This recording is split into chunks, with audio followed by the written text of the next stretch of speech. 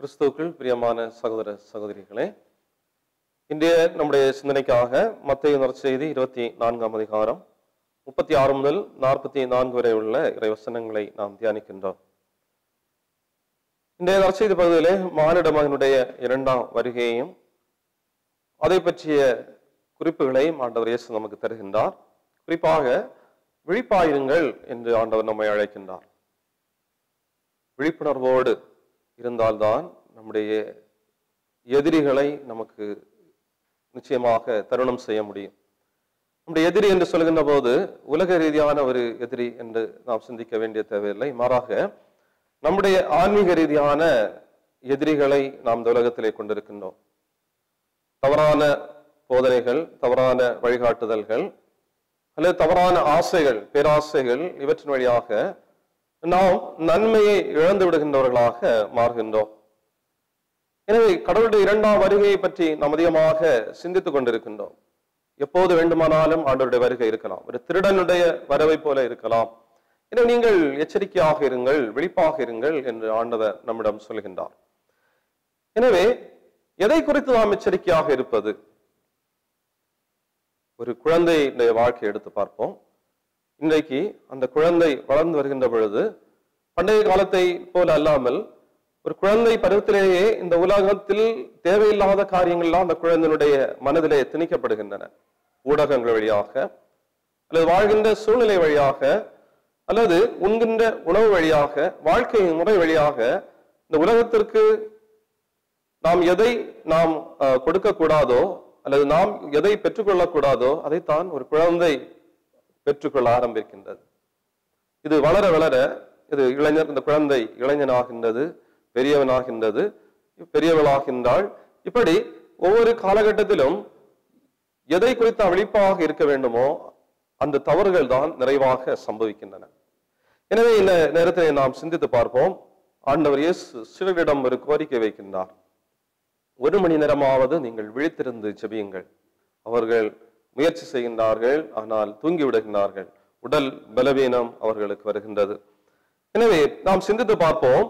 பேதுரு எழுதிய முதல் திருமுகம் 5ஆம் அதிகாரம் 8 முதல் 9 வரை உள்ள இறை வசனங்களிலே வாசிக்கின்றோம். அறிவு தெளிவோடு விழிப்பாயிருங்கள். உங்கள் எதிரியாகிய அலகை யாரை விழுங்கலாம் என கர்ச்சிக்கும் சிங்கம் போல தேடி திரிகின்றது. அசையாத நம்பிக்கை உடையவர்களாய் அதனை எதிர்த்து நில்லுங்கள். இந்த பேதுரு தன்னுடைய அனுபவத்திலிருந்து எழுதுகின்றார். ஏன் விழிப்பாக இருக்க வேண்டும் என்று அவர் சொல்லுகின்றார். உங்கள் எதிரியாகிய அலகை யாரை விழுங்கலாம் என கர்ச்சிக்கும் சிங்கம் போல தேடி திரிகின்றது. நாம் அந்த அலகையிடம் நேரடியாக போகவிட்டாலும் அலகை நம்மை தேடி வருகின்றது. தவறான பழக்க வழக்கங்கள் நம்மை தேடி வருகின்றன. நாம் இன்று பயன்படுத்துகின்ற ஊடகங்கள் வழியாக நமக்கு தேவையில்லாத, கடவுள் வெறுக்கின்ற காரியங்கள் நம்மை தேடி வருவதை நமக்கு தவிர்க்க முடியாது. எனவே அதைத்தான் பேதுரு சொல்லுகின்றார். நீங்கள் எச்சரிக்கையாக இருங்கள், விழிப்பாக இருங்கள். கர்ச்சிக்கும் சிங்கம் போல அலகை தேடி அலைகின்றது. எனவே அதிசயாத நம்பிக்கை உடையவர்களாய் அதனை எதிர்த்து நில்லுங்கள். அன்புக்குரியவர்களே, அவர் ஒரு பதிலையும் தருகின்றார். அசையாத நம்பிக்கை உடையவர்களாய் அதனை எதிர்த்து நில்லுங்கள், போராடுங்கள். ஆண்டவர் சொல்லுகின்றார், நீங்கள் புறாக்களை போல கபடற்றவர்களாக இருங்கள், பாம்புகளைப் போல முன்மதி உடையவர்களாக இருங்கள். எனவே நம்முடைய வாழ்வில் ஒரு நிகழ்வு வருகின்றது அல்லது ஒரு அனுபவம் வருகின்றது, ஒரு அனுபவத்தில் நாம் வருகின்றோம் என்றால் அந்த அனுபவத்தை பற்றி ஒரு விழிப்புணர்வு நமக்கு இருக்க வேண்டும். நாம் ஒரு திட்டத்தை போட்டு ஒரு காரியத்தை செய்கிறோம், ஒரு தொழில் தொடங்குகிறோம் அல்லது ஒரு முக்கியமான காரியத்தை செய்கின்ற பொழுது அது கடவுளுக்கு ஏற்புடையது தானா அல்லது இதனுடைய போக்கில் இப்படி சென்றால் அது கடவுளுக்கு உகந்ததாக இருக்குமா என்ற ஒரு கேள்வியை நாம் கேட்க கடமைப்பட்டிருக்கின்றோம்.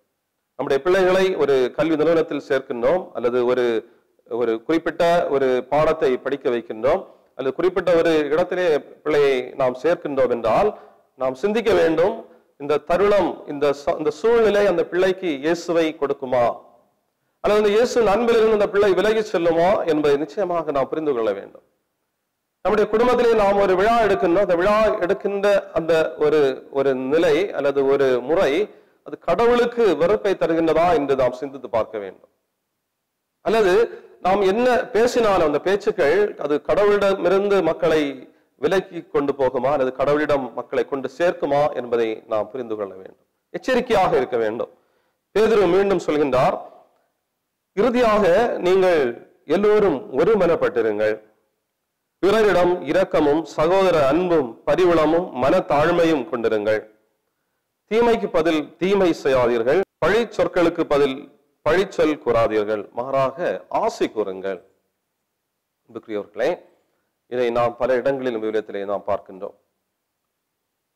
கடவுள் சொல்லுகின்ற பெரிய ஒரு அறிவுரை என்பது, நீங்கள் பரிசேயர்களை போல இருந்து விடாதீர்கள், உங்களுடைய நீதி பரிசேயர்களுடைய நீதியை விட சிறந்ததாக இருக்கட்டும் என்று ஆண்டவர் சொல்லுகிறார்.